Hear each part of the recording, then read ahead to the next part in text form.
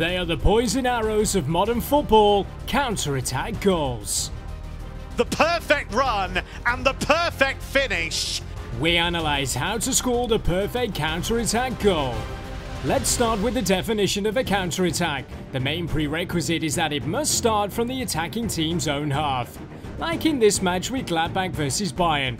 The ball is won behind the halfway line. The distance to goal is still 56 meters. Now all it takes is a long pass into the middle and Jonas Hofmann is free to run at Manuel Neuer. What's interesting here is that Gladbach had just 35% possession, Bayern 65%.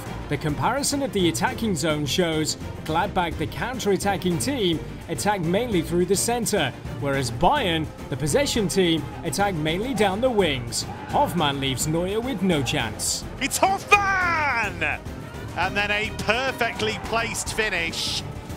Especially when Bayern play at home, their opponents often employ counter-attacking tactics. This is clearly visible when comparing Leipzig's starting lineup with the actual tactical formation. In the game it looks like this. Leipzig defend deep, their nominal centre-forward Emil Forsberg drops back and acts as a relay station for the counter-attack. This means the midfield can be bypassed via the shortest route. And that's just what the wingers were waiting for. Forsberg plays the killer pass. Neuer's come but doesn't get there! Typical Leipzig on the counter. So swift, so devastating.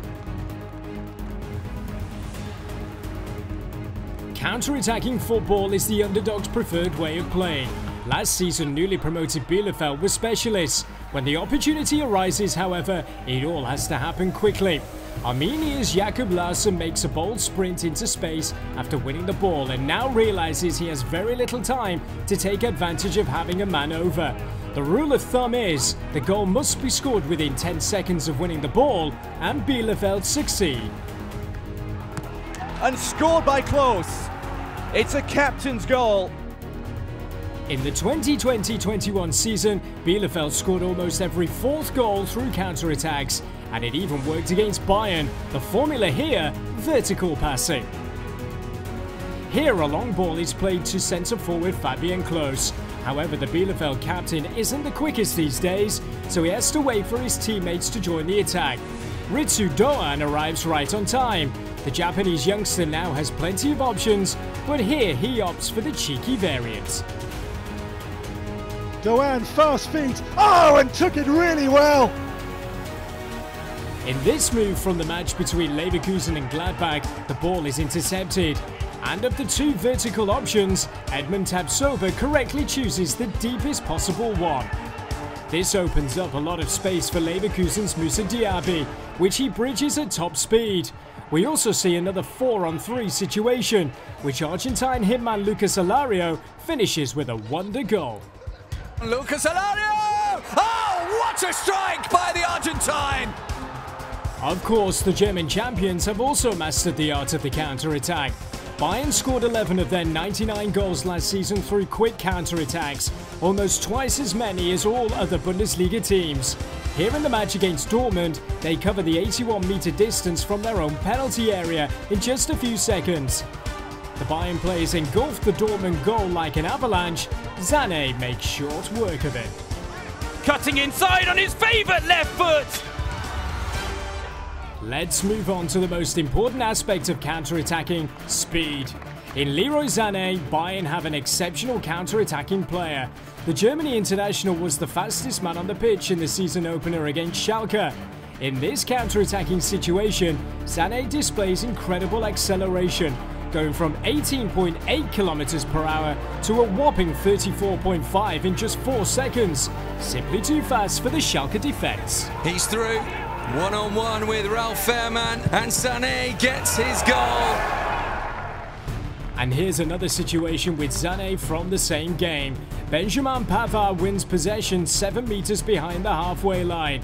Now Joshua Kimmich gets to the ball and spots Sané setting off on the perfect run. A deep chip, then Sané skillfully takes the ball down and shows he's also an excellent provider. Lays it off to Gnabry. Same recipe for success for Bayern.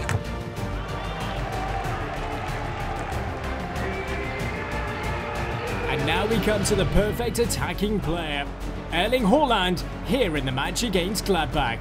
The Norwegian force of nature reaches the halfway line with 18 steps in this counter-attack, with a stride measuring 2 meters and 11 centimeters.